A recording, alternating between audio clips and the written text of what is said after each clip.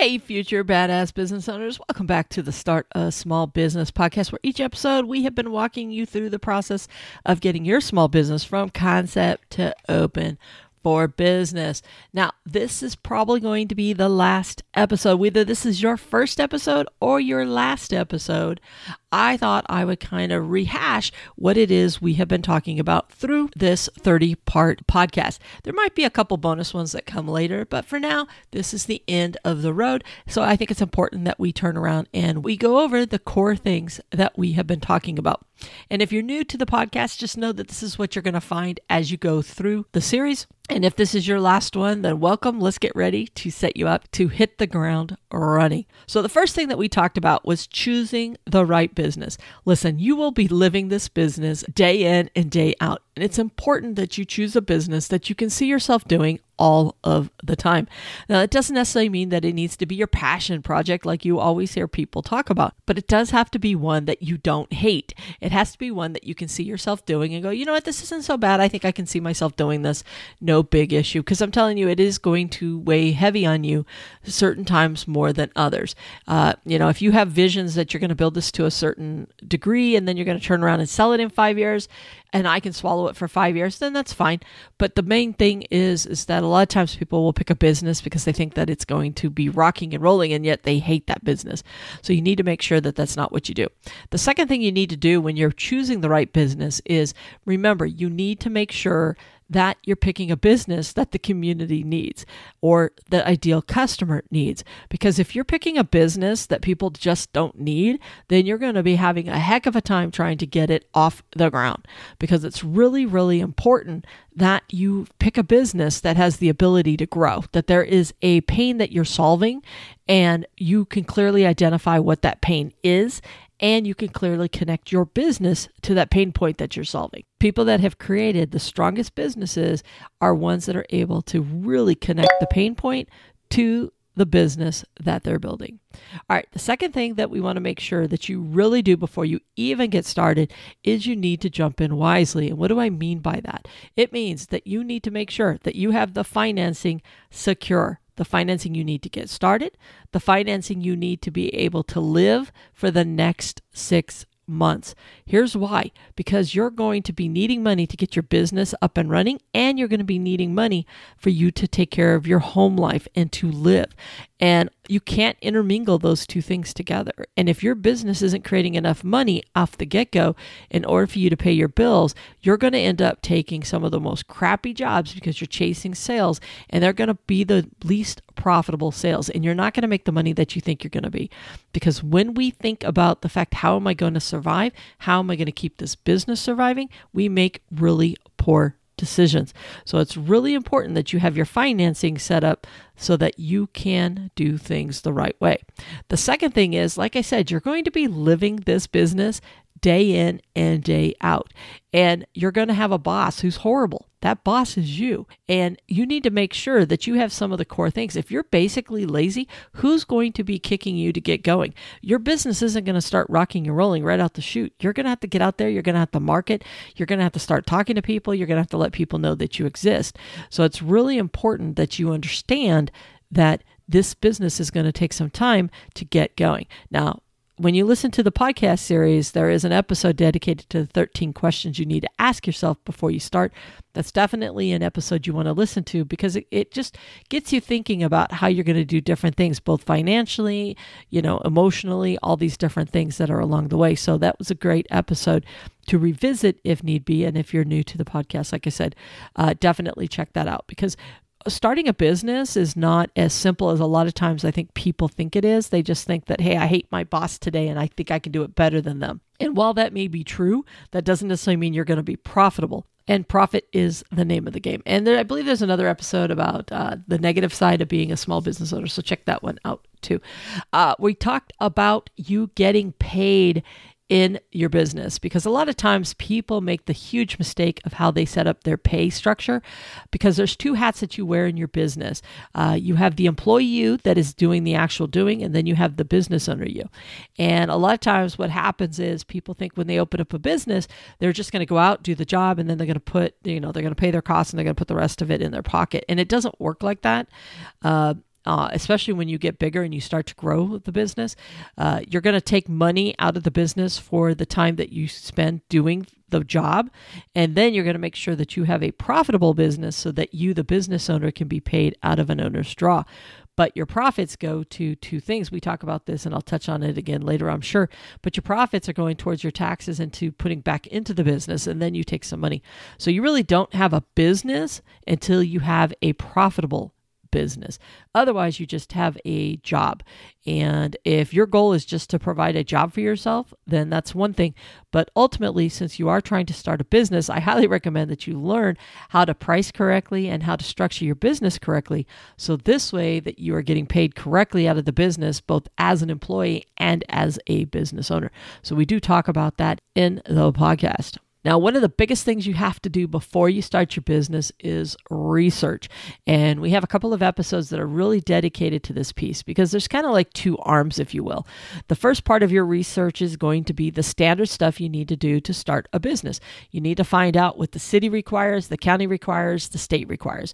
You need to look into your insurance. You need to look into whether you're going to be a doing business as, or if you're going to open up an LLC. You need to look into, is there additional training that is required? Do you need to have special licensing? Do you need to have license bonding? Stuff like that. There's all kinds of stuff and a whole list, and there's a checklist that we give you in those episodes for you to be able to go through and find out, do you need those items? So please make sure that you do your research on all of those things. And in case you're wondering, there is an entire episode dedicated to the doing business as versus an LLC for those of you that aren't as familiar with what that is. Now, the other thing that you're going to do a lot of research on is your competition. Competition is one of those things where a lot of times we come out the chute saying, oh, I'm just going to be better than them. Well, your competition is there for a reason. One, some of your competition is doing some great things and you want to be able to copy them. So by you doing your research, you're going to be looking at the good and the bad. So don't go into it just thinking that you're going to research all the different things that they're doing wrong.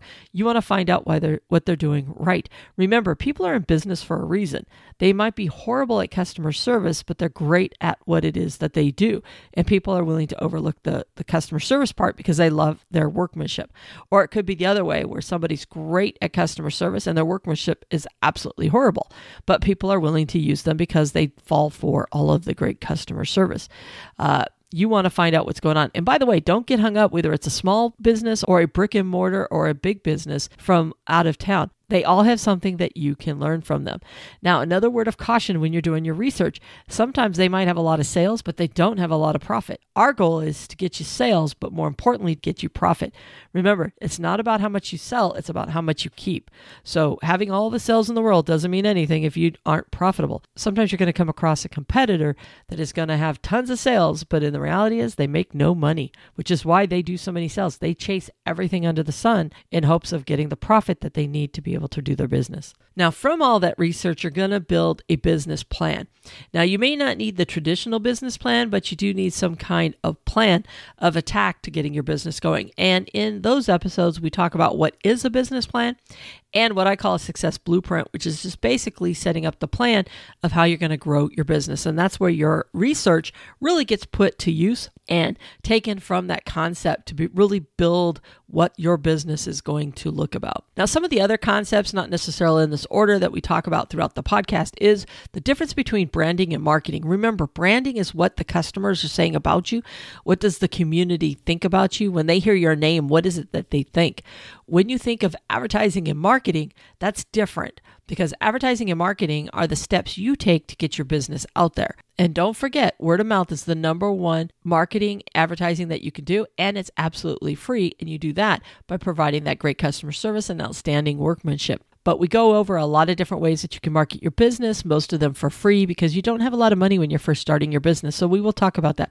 But please make sure that from day one, you really understand branding and what it is that you're trying to build. What is it that you want the community to be thinking about? Because when they are doing that number one form of marketing, word of mouth, it's your brand that's getting out there. So if people think of you as, oh yeah, that's the place that is never on time, that's the brand you've created for yourself. So it's really important that you keep in mind the branding you want to have and then attack the marketing because you're going to use the branding to tie into the marketing. you're going to make sure that you're priced right. We actually go through and we show you some examples of how to price and make sure that you're pricing correctly for that product or service. This is not a race to the bottom. I do not want you becoming a new business where all of a sudden you're the cheapest out there. That is the wrong way to do this. This is not how cheap can I do something. It is about studying those competitors, finding out what you deliver, and making sure that your pricing aligns with what it is that you are providing. But also, remember, I also talked about you getting paid correctly. This is also about creating pricing that covers you, the employee, and then covers you, the business owner. It's the only way that you're going to make the type of money that you need to do is you need to be priced correctly.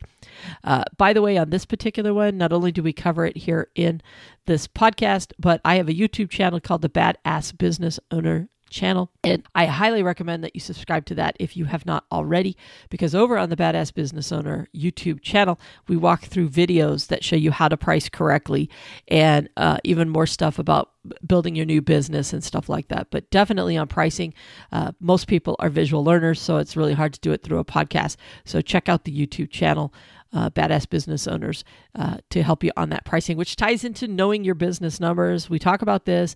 It was missing from the original set of podcast episodes I did, but it is by far the number one thing you need to do from day one is you need to understand your business numbers.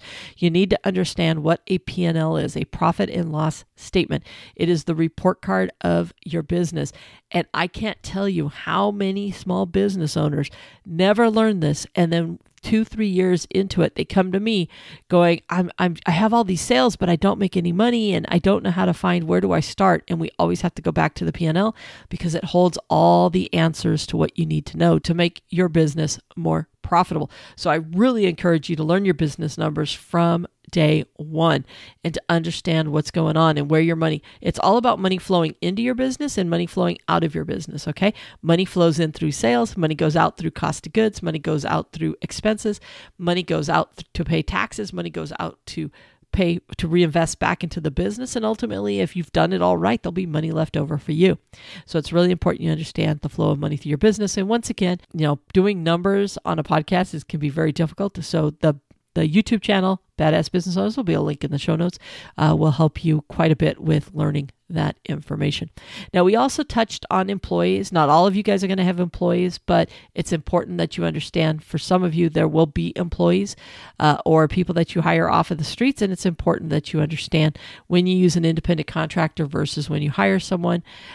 We kind of touch on that. I don't go in super deep because most people starting a business aren't going to have employees, but we do touch on it for those that are looking at that. And if you're thinking about buying a franchise or working with your family or an existing business, we talk about that as well in some of the later episodes. So really what I try to do is I try to go over a lot of the basic stuff that you need to start your business. And if you've been listening through the entire series, hopefully we have hit on all the different items that you need to be able to at least get the business going.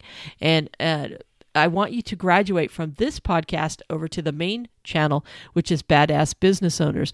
And on Badass Business Owners, we're constantly talking about your business numbers. We're talking about how you can grow your business, how we can grow your profits, how you can improve your relationship with your employees if you have them. I mean, you name it, we talk about it. We try to really keep you motivated and give you the tools and resources you need to be able to make the profits that you want to try to make. So please, if this is the end of your podcast journey here on the Start a Local Small Business, please make sure you join the YouTube channel if you haven't already and already subscribed to the Badass Business Owner podcast. And if you're just starting out your journey, feel free to join both of those right now. But head over to episode 1 and get started on your journey if you want to start a business.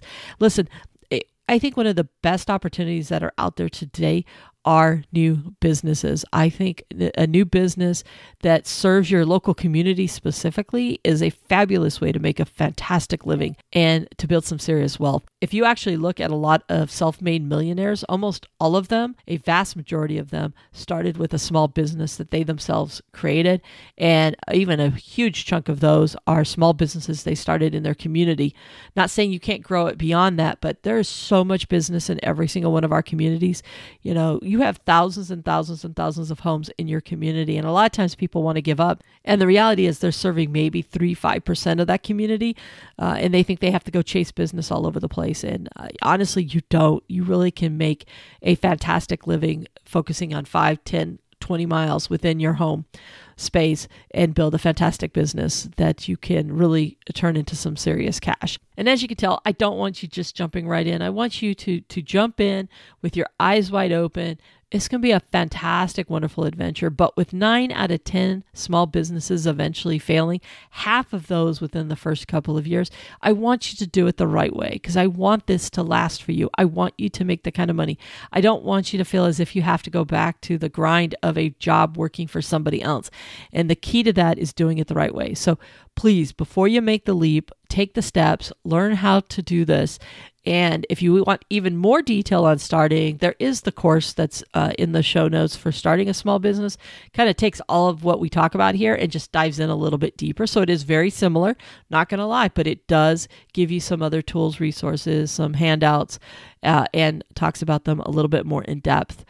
So it's definitely worth it. It's very cheap course because my whole goal was just to create something for visual so that people can learn how to start a business as well. So please check that out. With that, I am going to go ahead, and for those of you that are just starting the podcast, get back up to episode 1 and get going. And for those of you that are graduating and leaving the podcast, I wish you all of the luck in the world in starting your new business.